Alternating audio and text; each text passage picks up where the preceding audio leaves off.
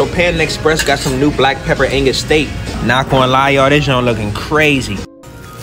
As y'all see, I got the goodies. We got that angus steak, comes with a little bit of veggies in it. And you already know I had to grab that honey walnut shrimp. Always make sure you go to Panda Express when they first open. Otherwise, you're gonna be eating soggy shrimp. I feel bad for the females fucking sugar daddies for money. They eat soggy shrimp on a regular. So the steak looks super juicy. Seems to be coated in a teriyaki sauce of some sort. So the steak is tender and has a decent flavor to it. I was thinking it would be rubbery, but it's actually not rubbery. The sauce is sweet, but not to the point where you're gonna get cavities. I don't know why they put mushrooms in this dish. I stay away from psychedelics.